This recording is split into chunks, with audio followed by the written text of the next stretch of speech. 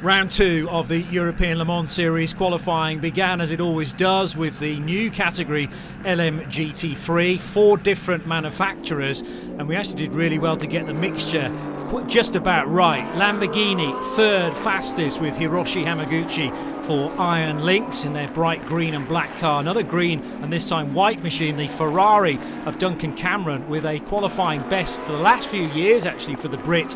He managed to get second position in the 55, but all the descriptions have been completed for the Iron Dames crew. They continue to amaze. They had a season away from the European Le Mans Series, but back again, and Sarah Bovey 2 from 2. Can they get the result this time that they deserved in Barcelona?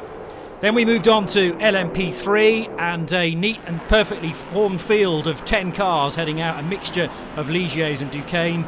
And Team Virage, the multiple champion of Julien Henrion, managed a third position start in car number 8. Manuel Espirito Santo, who grabbed all the headlines 3 weeks ago in Catalonia with a pole position there, he backs that up with a second place start for race 2 here in Le Castellet. But RLR M Sports' Gaël Julien, the rapid Frenchman, really stamped his name in the championship race, and this is what it meant to the British squad. They'll start from the pole. LMP2 Pro-Am we moved on to next. Again, a bronze-only session similar to the LMGT3s, and wasting no time at all in car number 29, American driver Rodrigo Sales managed a time to put him in third position.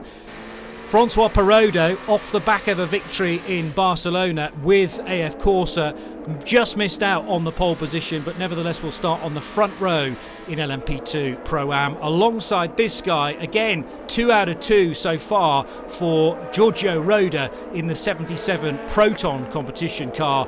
And they must start as one of the big favourites in LMP2 Pro-Am, and maybe to mix it with the main cars as well. High fives all round at Proton.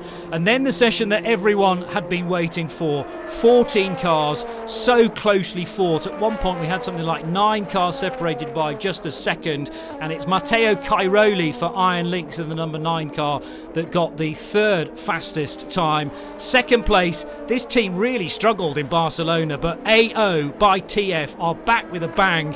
Louis Delatraz actually parked it in the pit lane with something like 15 thousandths of a second of a buffer zone. He did miss out on pole position in the end to this car, the Matra replica livery for EDEX Sport, and Joop van Uitert, who is still trying to find a key hypercar drive. Well, this will certainly go one way to doing it, because Joop van Uitert beat some huge names in the session, and he will start from pole position for the 4 Hours of Le Castellet for 2024, round 2 of the ELMS.